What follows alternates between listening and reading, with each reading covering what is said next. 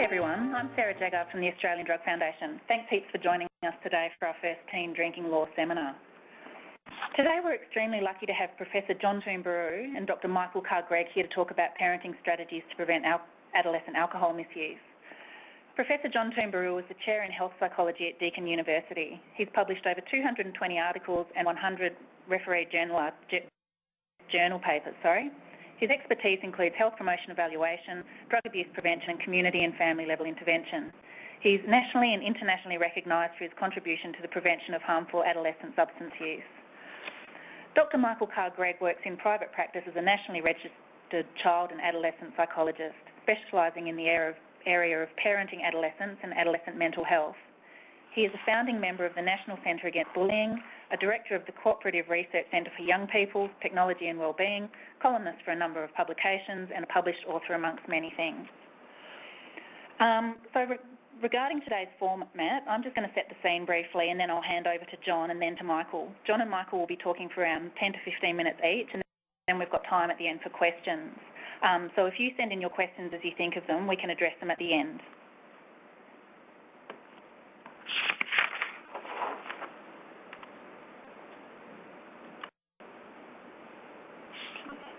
Secondary supply of alcohol refers to the provision of alcohol to people under the age of 18, usually by an adult person who's not employed to sell alcohol. Under liquor licensing legislation in all Australian jurisdictions, it's illegal for staff of licensed premises to serve minors and for adults to purchase alcohol on behalf of minors, although there are limited exceptions in certain limited circumstances. The situation in private residences is less clear as the law differs across the country. In some jurisdictions, the supply and consumption of alcohol in private settings is unregulated, and people under the age of 18 years can be supplied with and drink an unlimited amount of alcohol at any age.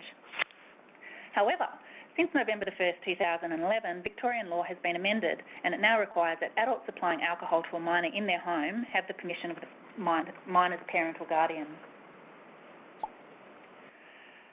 The Department of Health has funded a communications and education campaign to support the change in legislation. Vic Health has been given primary responsibility for development, delivery and evaluation of the project, and the ADF has been subcontracted to deliver the education component. So this component consists of a number of activities, including a website, an online question and answer and discussion forum, a series of podcasts, community forums, a toolkit so people can conduct education sessions in their own communities, and a series of webinars. And so on that note, I'll pass you over to Professor John Toumbourou, who's going to be talking about the first part of parenting strategies to prevent alcohol misuse. Well, it's good to be joining everybody today, and I can't think of a better topic to be spending the afternoon exploring. Very important.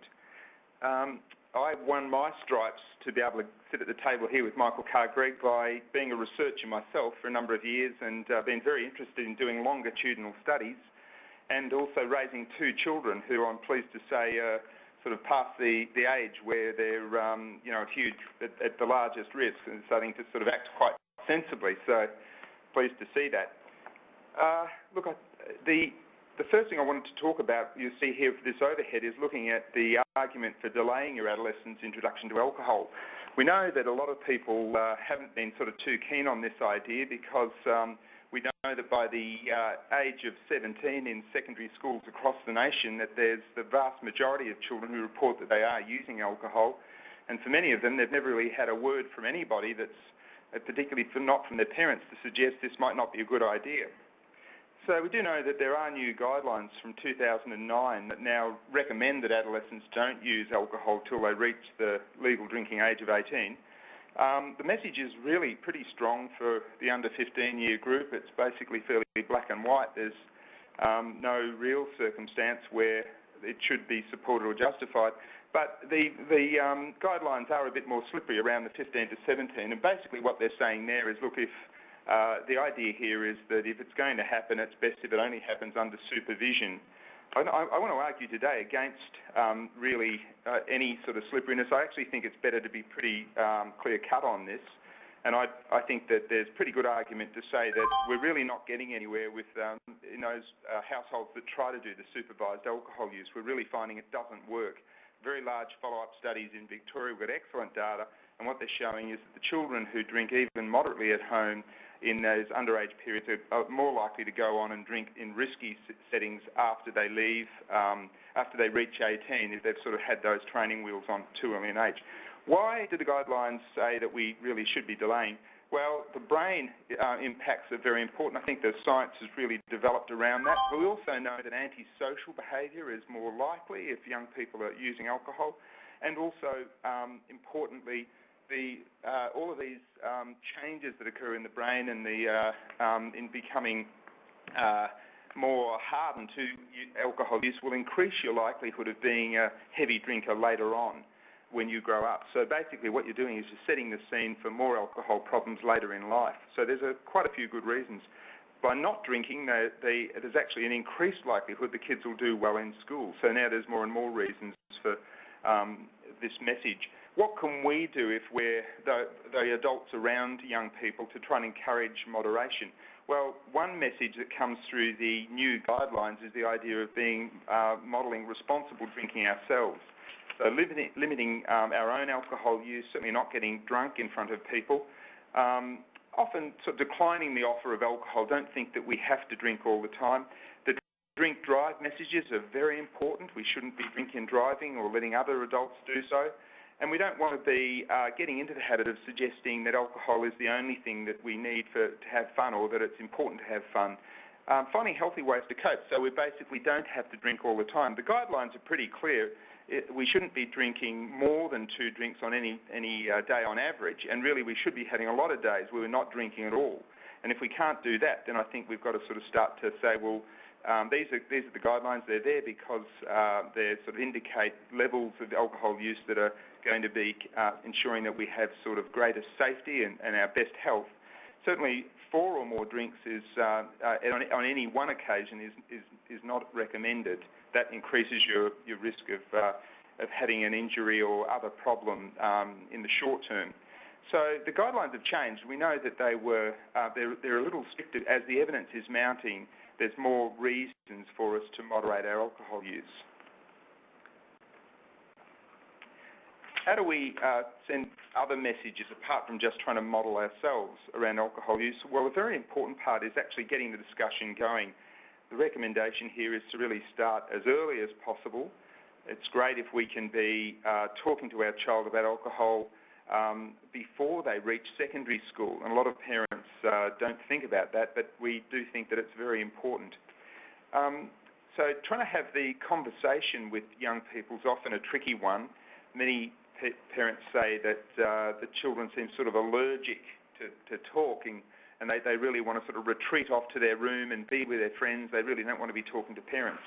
So you really have to step up to your full adulthood, because it is something that you might have to work at a little bit. But the good news is that many parents do say that they can find ways eventually. And Michael's nodding here because we've talked to a lot of parents about different techniques. One of the messages I always say is, look, the children are worth putting time into. So I know that often parents are very busy and they've got huge schedules, but it is something that should be thought about as somewhat of a priority to try to make time available to be with young people at some of the critical times. So often parents say they get a bit of success in getting the conversation going when the children come home from school, and how many parents are really there at that stage, but that's a good time. Often it's a good thing to think of activities they want to do, and so as you're driving them along to their sports, etc., often parents say that's the time that can warm up a conversation. One of the key messages is about listening. The more we listen to young people, the more likely they are to talk to us, and so listening is very important. It's possible to initiate a discussion. You can just ask your young people what they think about the age should be to drink alcohol. That's an approach that works. They'll often have an opinion. And you should use these opportunities to make sure they know what you think about alcohol. So that suggests, again, that you might want to get informed. And here we are. We're sitting at the offices of the Australian Drug Foundation. They've got terrific information available for you. So I think it's very important that we really do understand ourselves what the risks are before we start into such a conversation. So I think that one thing that young people will often tell us when we ask them about parents and parents' views, they'll say, you know, I wouldn't have any idea what my parents thought about my drinking because we've never had the conversation. So these are very important messages. The idea is sort of trying to make sure that you create the opportunity to have the conversation. And often parents say to me what they're looking for is sort of tips of what would I say in different situations. And the good news there again is that there's huge amounts now of information about that provides parents tips. But one strategy that a parent used that I thought was, quite a reasonable way to do it was simply said, look, I know the last thing you want to hear is from your parents as their views about what you should do, but just for the record, I thought you should know that my view is that you shouldn't drink until you're 18. And they put it in those sorts of way, which is a little bit humorous, but the child did remember that, and the parent was then able to sort of not come across as the great sort of dictator or preacher, but was able to put it on the record, and it's very important to do that. I think they do need to know what's on the record. One of the things that I'm very keen on is the idea that they know what your rules are. Now, Sarah introduced this talk by saying that the rules are changing, and we do know that there are now new rules about what's reasonable in your household. The rules basically say that, look, it's no longer legal to provide alcohol to children in your household unless you have the permission of all of those children's parents. That's a different situation than we're in some years back, where we know that a lot of parents complained that they would set rules but the community didn't really support them. These rules are there because there's a public health interest. We know that as public health advocates that it's in the best interest of children not to be using alcohol through their adolescence. And now these rules are there to say, look, you really do have to make a very deliberate decision if you want to go against the public health.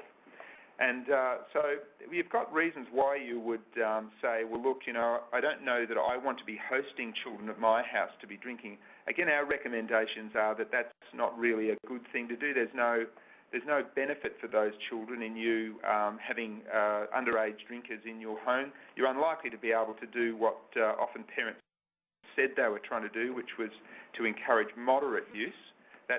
I'm telling from what I have seen of all of the evidence, we're not successful in doing that by trying to coach children who are underage in alcohol use. What's more likely to happen is they get a taste for it, they then use it more frequently, more often, and eventually they become more hardened to it by the time they reach 18, and so they can drink larger amounts, and they've learned habits of use that are getting us into trouble, as I say.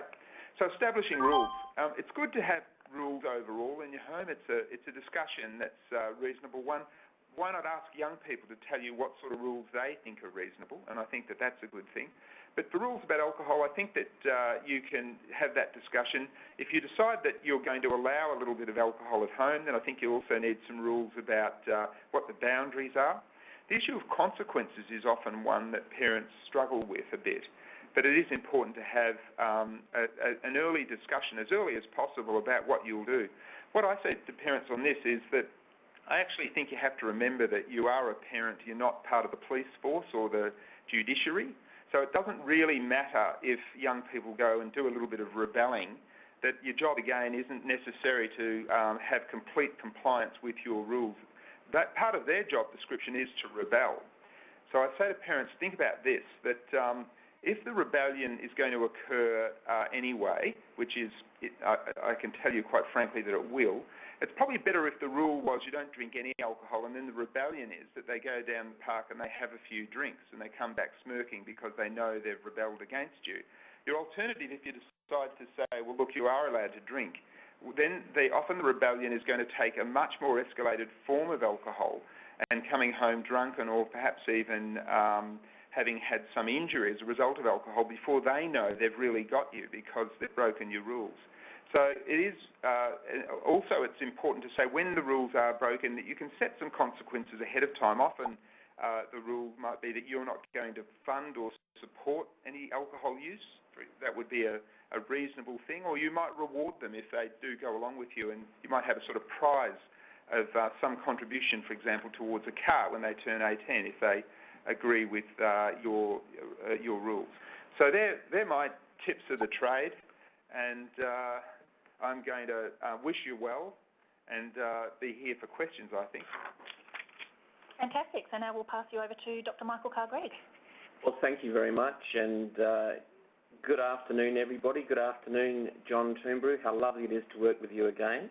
And Sarah, congratulations for arranging this terrific webisode or webinar, whatever you can call it. Look, I think that there is a lot that John's just said, and there are a couple of things that just bear repeating in terms of emphasis. I think it's really important that parents know that, certainly speaking on behalf of a lot of adolescent psychologists across the country, we would agree that the teenage brain is a work in progress. You've got 100 billion brain cells, 1 trillion connections. You've got a magnificent organ that is actively generating 25 watts of electricity as it just sits there. And we know, as John has said, the science around the impact of alcohol on that brain is not good. My personal view, and one that I've heard the Drug Foundation espouse, is that really we should be looking at a zero tolerance of alcohol until at least 16. I accept John's view that between 15 and 17 it's very difficult to pin people down in terms of guidelines, but the supervision is very difficult at that time. Let's be clear, there is no such thing as a perfect parent, and trying to supervise 15 to 17-year-olds is not dissimilar to trying to nail jelly to a tree. It's difficult. However, I agree with John about the rules and the regulations, and I think it's important that we recognise too that particularly when your kids are getting into the serious end of school, years 11 and 12, alcohol is not their friend. We know one of the impacts of binge drinking alcohol is it impacts on their sleep. Now, sleep is arguably one of the most important study tools going around, so we want to be very clear that they modify particularly their drinking behaviour in year 11 and 12. So I guess for me, I think that there is a checklist that you need to have in your head as a parent around reducing the likelihood of your sons and daughters being involved in serious risk-taking behaviour, particularly when it comes to alcohol. Having said that, there's only so much you can do. The truth is random and chaos happens in the universe. But I think that if you listen to what Professor Toumbourou has just said and you take on board some of these ideas, then at least you can put your head on your pillow at night and know that you've done as much as anybody could do to reduce the risk. So the first issue is, are you the world expert on your teenager? And by this I mean you have to understand that there is no one-size-fits-all parenting. What we know is that kids come in lots of different flavours. Remember, there are 23 perfect chromosomes from you, 23 slightly imperfect chromosomes from your partner, throw in the genetic roll of the dice, throw in basically the environment, and what we've got is a kid who's unique. So you need to, as they grow up, have an understanding of their particular temperament. Are they sensation seekers, which goes to one end of the continuum, or do they tend to be more risk-averse? Now, the reality is that the greatest predictor of future behaviour in a kid is their past behaviour. So if you've got a child who's basically got a track record of making really sensible decisions, hangs out with kids who also make sensible decisions, then the likelihood is that, while I'm not suggesting no supervision, certainly you can know that the likelihood is that they will make some better decisions around alcohol as they grow up. The other question, of course, is how does one deal with the issue of monitoring these kids? John has emphasised the importance of supervision, and I think what I would argue is that knowing where they are, who they are with, and basically what they are doing is critical. And I think if you set that up early on in the piece, then you will lessen the likelihood of getting the response which many of my clients give their parents, which is, you are the only parents in the world who demand to know from me the address and the telephone numbers of the mothers that I'm going to visit. And you basically have to just clearly understand one of the unique characteristics of teenagers is an inability to predict the consequences of their actions. They tend to take risks far more in an adverse way when they're surrounded with peers. So you do need to know where they are, and you have a right to do that. And I think that if you set up that expectation early on, then you're probably going to be in a better situation as they hit particularly middle adolescence, which is when it can get rough.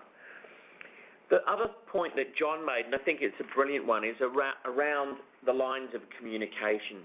And really that is staying connected to your kid. What the research literature suggests very strongly, and certainly my clinical experience backs this up, is that those kids who feel connected to their mums and dads really are far less likely to engage in really dreadful risk-taking behaviour. And I want to emphasise what John said about putting time into your children.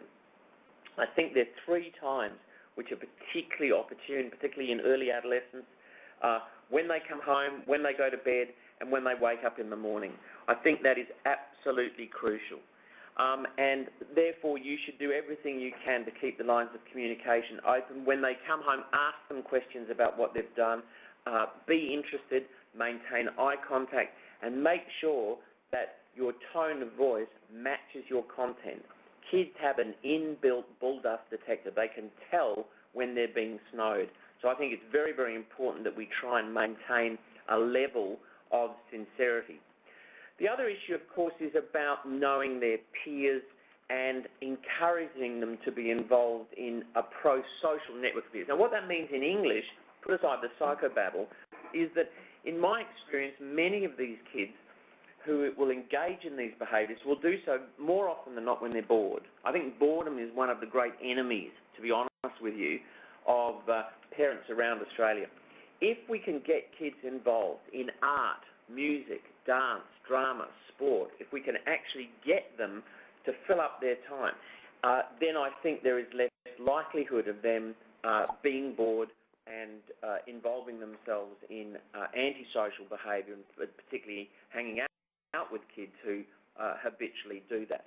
So I think that that is one of the most important things. And obviously, the great thing about schools, local councils, external sporting clubs, even scouts, all of these give young people the opportunity to take those healthy risks. And when they're taking those healthy risks, they're help defining who they are. Because win, lose, or draw, they're going to learn something about themselves. So I think that's another important protective factor in their lives, and something that parents can get involved in early on. I think that's crucial. Furthermore, I think John's point about your attitudes and your values are crucial. I don't want your children ever wondering where you stand around alcohol or, for that matter, other drugs. I think it's really important that you talk with them about what your beliefs are, why you think things are wrong, and right. And John made a very good point about getting yourself informed. Can I recommend very strongly the website www.druginfo.adf.org.au. Of all the websites in Australia, I would have to be saying to you that if you want clear, concise, understandable information, particularly about alcohol, but other drugs as well, that's where you go to. That way, when you have a conversation with your kid, you've got an evidence base, you can print off the little fact sheets, and you know what you're talking about. Never make the mistake of thinking that just because you're talking about it, the kids aren't listening, because they are, and they will internalise your views. The other part of this parental checklist is to use the teachable moments from the media and friends' experiences. But the truth is that, sadly, right across Australia, this year and every year, there's going to be an incident where 5 kids get inside a car, they're going to be drinking, they're going to be inexperienced, they'll be speeding, they won't have their seatbelts on, they'll be overcrowding, and it'll hit the headlines. And basically what I need you to do is use those incidences as a teachable moment. Ask them what they would do. Ask them what they would have done to avoid being in that situation. Absolutely crucial. Have a conversation. Of course, it's not just drink driving. Any incident. For example, a school in Auckland, New Zealand recently had one of its very senior boys binge drink, get drunk, and his friends noticed that he'd passed out, so they put him to bed, and he turned over onto his back and sadly aspirated his vomit and died. Now, that is one of those examples which we should be talking to our kids about all the time. Not in a preachy, finger-wagging way, but as a conversation. You could always introduce it with what would you have done in that situation. The other thing that I think is crucial is your own behaviour. Kids will absorb your own behaviours. Do you and your partner model responsible behaviour with respect to alcohol in your own life? If you solve your problems by drinking half a bottle of Jack Daniels and a couple of Serapaks every night, you cannot be astonished or surprised if your kid follows suit. So we really do have to recognise that our behaviour is important and sometimes pivotal. The other thing that I'd love you to try and do is talk to kids about how they assess risk. There is no doubt that even the most, gorgeous kid will from time to time be in a situation where somebody is offering them something, where they are being enticed to do something. What I'd love you to do is talk about your own experiences. Use your past reminiscences and talk to them about how you assessed risk, and then ask them what they would have done in that situation. That way, of course, you're giving them the skills, the knowledge, and the strategies to deal with the situations when they occur. The other thing is the clear, consistent ground rules. John talked about the rules, and the rules have changed, and this is the purpose of having this webinar today. So you need to get really clear, consistent ground rules around what is and what is not allowable as far as your kids are concerned, particularly around alcohol. And I'm sure that Sarah will give you the websites to go to have a clearer understanding of these rules, because every parent talk I do in Victoria this year, I've found that most people have a very poor understanding of the secondary supply legislation. So I welcome the opportunity to clarify the rules. The other thing that's clearly important is to have a bailout system. Look, there's some kids who can get themselves into a situation. What I'd love you to do is anticipate that. You could even role play it when they're young so that you can give them the skills and the knowledge and the strategies to get themselves out of a situation. A couple of ideas. Make sure that they know that they can ring you at any time, day or night, to come and get them if they feel like they need to be rescued. And you can even do that with giving them a special code word that they text to you, and that way, no, there's no embarrassment. Those parents will just turn up and no one will understand why. And I think it's crucial that you do that.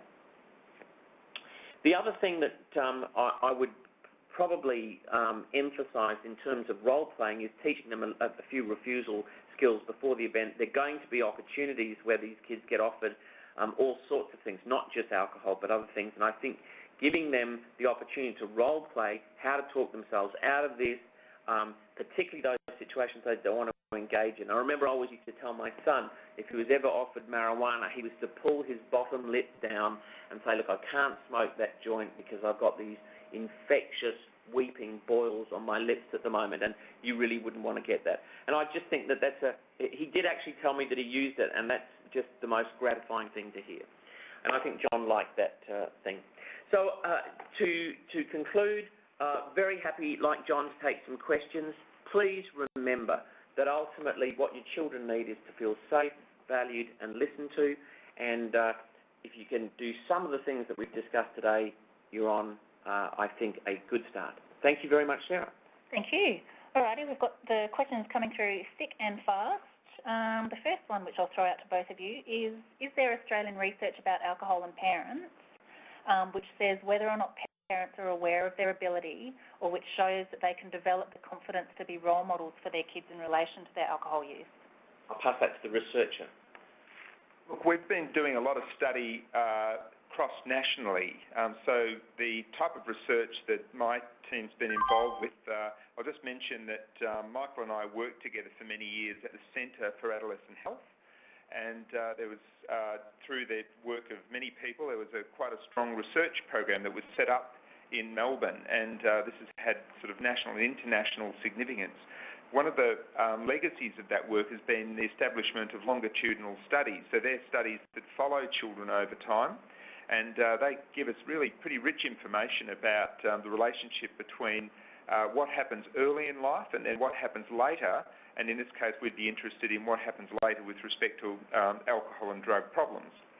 The message here is that there's certainly very strong evidence that where young people report and describe drinking patterns in their parents, so they describe parents as drinking frequently, that, in addition to all other things, is a risk factor for the likelihood that children will go on to, again, model that type of behaviour. It increases the risk. It's, as Michael said earlier, it's a lot of random events. This is what we're saying here is that this continually sort of comes out as just one more factor that maybe we can have a bit of control on. The big news is that we're now learning a lot about parents that set rules. There was great worry that if parents set rules that said, you know, you won't drink alcohol, or I won't pay for it, and I won't allow it in the house, then that the children would rebel and that they would go on to have worse alcohol problems.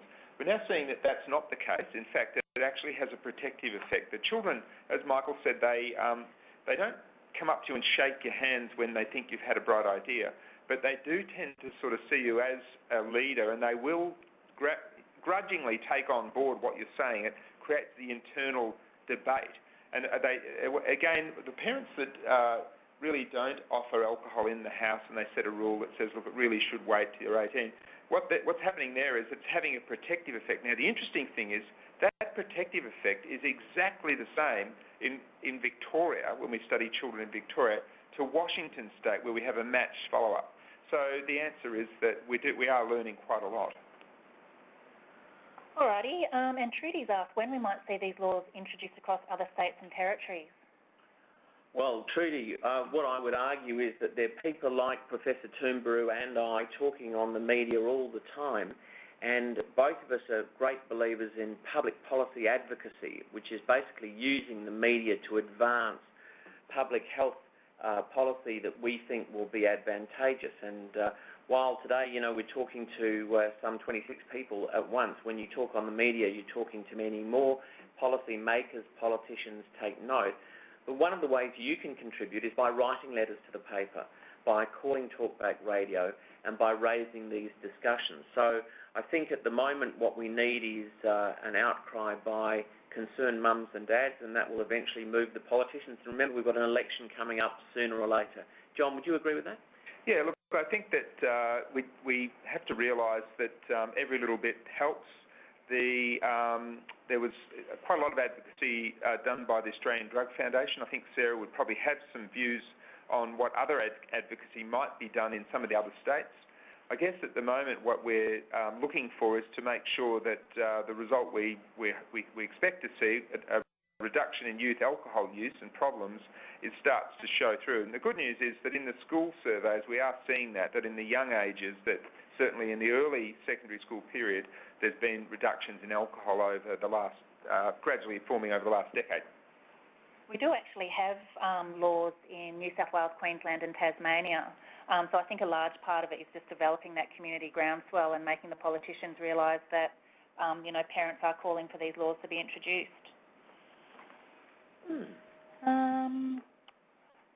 Okay, what can schools and school leaders do to support parents? I think there's a lot. Schools actually should have a huge interest in this issue. I'll just make this point. One of the things that we can do as advocates for good policies around alcohol and drugs is, again, better inform ourselves as to the reasons why schools should get on board. So, again, going back to the growing knowledge from longitudinal research, what we're finding is that the likelihood of children completing school is reduced where they're drinking alcohol. And they don't have to be drinking a lot for that to actually begin to have this effect. And if that's not in the interest of schools, I don't know what is. So really that type of information is a reason why schools would want to get behind approaches that are likely to reduce youth alcohol use. So I think that it's a matter of trying to understand there's a common interest, and to assert this common interest, let's speak to those people who we know are the champions for health and education, and get together and sort of talk it up, the fact that there's a common interest in this. And I think that's the reason how we can get schools engaged. Yeah, I think a lot of parents are looking around for answers to this, and one of the things that John and I did some years ago is we helped Trinity Grammar develop a parenting booklet, and essentially the genesis of that was a group of parents got together and they really wanted some expert guidance on what the rules and regulations should be. They were looking for an evidence base. So John and I helped this parent group put together a little booklet which has now been reproduced many, many times. John, I don't have the exact figures, do you? No, I don't, but I know that it's widespread. So I would urge communities to log on to the Trinity Grammar in Melbourne website, where they can get information about that booklet. They can get in touch with the people who are in charge of it, and they can get a copy of this and modify it to their own needs. And I think that would be a good thing for parents to do. I also want to mention the fact that John Rogerson, the Australian Drug Foundation Chief Executive Officer, recently asked that parents undergo training similar to a responsible service of alcohol course, which of course is a legal requirement for bar staff. Now, I would have thought that that would have been a wonderful role for schools. If such a thing could be created, it would be a wonderful venue for people to turn up to.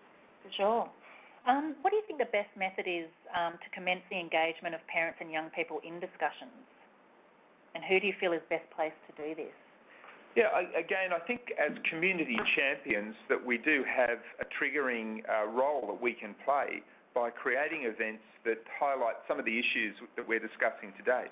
So I think that that can be done through talks in schools or talks in the community.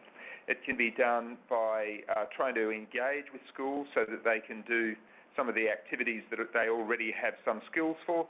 They have programs they run, such as one that's called Creating Conversations, where they can actually engage the children to sort of try to bring the parents in. And so I think that as community champions, it's a matter of sort of putting some time into our schedule to try to make sure that we're spending some of our time generating media inquiries or events that can be these points that can start the discussion. And I think that we want to make sure that we are stocked with various of the leaflets that are being put out now by Vic Health and the Australian Drug Foundation around this particular campaign. I think this campaign's a good touchstone for getting the conversation started, because it does raise the question, why do people suddenly think that adolescent alcohol use is such an issue?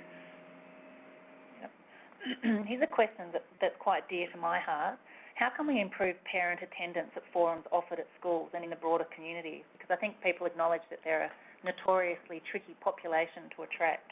Look, they are, and I think that's a fantastic question. One of the techniques that John and I and a young lady called Liz Davies developed many, many years ago when we worked at the Centre for Adolescent Health together was the concept of a quiz night, but it was a parenting adolescent quiz night. And the idea is that parents sit around a table, perhaps they bring a little bit of finger food. We're not crash hot keen on the cardiovascular protection fluid, but occasionally some schools do actually allow parents to do that.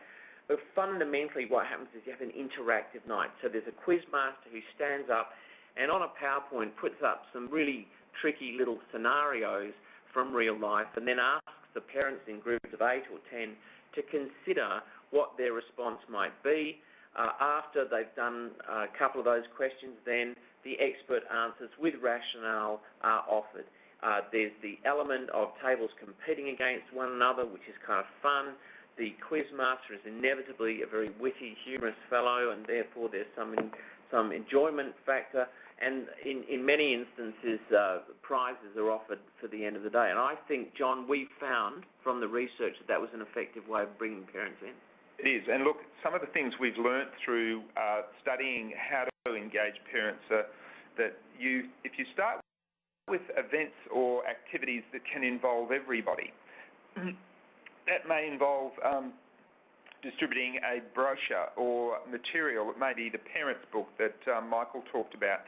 And then if you can have value-adding events on top of that, so that if all parents can receive just some information, and perhaps it refers them to a website that they can do something together, and then so these are low threshold, they might involve lots of people, and then in those forums you can advertise other events where they might have to make a little more effort to attend, and then that can lead to invitations to longer sessions where they're going to get more intensive help. So think about that sort of idea that you're trying to have layers of information going towards the parents. Thanks. I think people will find that quite helpful. I just lost this question. Can I ask John a question? Am I permitted to do that, Sarah? I think so, Michael. All right, John, You did this fascinating cross-cultural research where you looked at a group of kids from Victoria and a match group in, I understand, Washington, D.C. What did you find was the major difference between those two populations, particularly with respect to risky drinking of alcohol? Yeah, so that was Washington State. So they're two statewide samples, and the reason they were chosen is because there are demographically many similarities. What we discovered was that basically frequent, heavy, and even early use is 2 to 3 times as high in Victoria compared to the age-matched sample in Washington State. And when we examined the influencing factors, the things that we could modify that would have an effect, we discovered that there were quite a few of them that were elevated in Victoria. One of them is that young people are being given the impression that as a community and in their family homes, that there's a favourable attitude towards alcohol, that we think it's okay for adolescents to use alcohol. The other one is that the availability is much higher in Victoria, that they say that they can get it easily from home. In fact, the supply of alcohol is about 2 to 3 times. The supply by parents of alcohol to children is about 2 to 3 times. When we, as I said earlier, when we actually try to understand whether or not there was some protective benefit in Victoria that might not exist in Washington in the long-term effect on creating a risk for binge drinking as children grow up through adolescence, that's where we discovered that in fact the risk of offering children alcohol at home and the risk of early drinking were exactly the same in the two countries, even though we had 2 or 3 times the number of people that do that in Victoria. So again, we've learned an enormous amount about the things that would need to change. So we really need to change that permissive attitude. Supplementary, if I may, Sarah. What was the drinking age in Washington? Age 21 there versus age 18 in Victoria. So I think that's an important factor. There's clear evidence that the drinking age is, again, something that has an effect on the age at which children start drinking. So what we find is that there's a big step up in Washington State at age 18. A lot of children start drinking at 18, whereas in Victoria, what we find is that children start to drink in that 15 to 16 period and they get into the majority drinking there. So that it's not that they drink at the drinking age, they actually give themselves license to start a few years earlier. So having laws and norms that are unfavourable to adolescent drinking clearly is a major protective factor in this instance. Absolutely. Thanks. Welcome. I'm just saying that because I think the debate around the drinking age is one that we should keep on the bubble. Absolutely agree with you, yes. And I think that whoever is going to be the Prime Minister in the next couple of weeks, we should, all be writing letters and saying, look, how concerned we are about this. Oh, look, no doubt they've logged into our webinar and they know already. Another question. Is there data which says parents have heard about the NHMRC alcohol guidelines? Right. Well, we know that these guidelines, as I think Michael mentioned earlier, that it's surprising the number of people who really haven't registered that there are new guidelines. I think that there's 2 reactions I'm seeing. There's a group of parents who resist them because they don't believe them. And so I think that group of people, what I encourage is more sort of dialogue and more in communication about the reasons for the guidelines. People are often not aware of why the guidelines have been set and what the evidence base was for the guidelines. So often people are not aware of some of the brain research, they're not aware of the associations of antisocial behaviour, they're not aware of some of the health impacts on the development of young people. So those are very important. But again, people need to take on board the messages for adults as well. And I think that there's a lot of work to do to make sure people fully understand, have the debate, and hopefully eventually that we can get more people who actually buy in to those guidelines. I would like to agree with that, and I would like to suggest to you that one of the really clear messages I'm getting from parents is that they feel that the National Health and Medical Research Council guidelines of recommending that young people do not drink alcohol prior to the age of 18 are unrealistic. And they're unrealistic because their children are telling them that even in year 8 and 9, they are being offered alcohol. And therefore, I personally think that we've got a dilemma. I know intellectually that 18 recommendation is very sound, and it makes a lot of sense from a developmental psychology point of view. The difficulty is that many parents struggle with that and dismiss it. So should we, and I put this question to you, John, should we actually be saying to them, well, maybe we could accept the Australian Drug Foundation recommendation of zero tolerance to 16 and then introduce them to moderate and responsible drinking in association with a meal after 16? What's your response to that? Well, look, the way that I see it, I actually think that it's useful at the moment to sort of stay the course through this troubled time, because I think that the message is gradually beginning to take off, although I agree with you totally, Michael, that we've got a problem at the moment. The recommendations are miles from where the population are. But I actually go back to the campaigns around tobacco use, and I remember the difficult times we had at different stages in those campaigns. And think of the controversy when seatbelts were first introduced. You know, we often have people who are very resistant and the debate is very strong. But I think these guidelines have been carefully developed, and I do think that there's very good evidence. In fact, as we're just discussing, there would be a case, very strong case for the public health if the legal drinking age was raised to 21. And it fits well with brain science. The evidence is getting stronger every day. So I actually think that it's a message that won't go away. And for that reason that I think we do have to try to sort of encourage people to understand it. What you were saying about the importance of a sort of counter message about harm minimisation, harm reduction is also very important. It's, again, one of the strengths of Australian policy is we do have harm minimisation, and we can actually talk about these two things. I think a mixed message is important. All righty, we're going to have to wind up there, unfortunately. But thanks to everyone for joining us, and big thanks to Michael and John for sharing their expertise today. You can visit our website, teendrinkinglaw.vic.gov.au, for further information about other activities that we're conducting. Thanks. Thanks very much, Sarah. Thank you.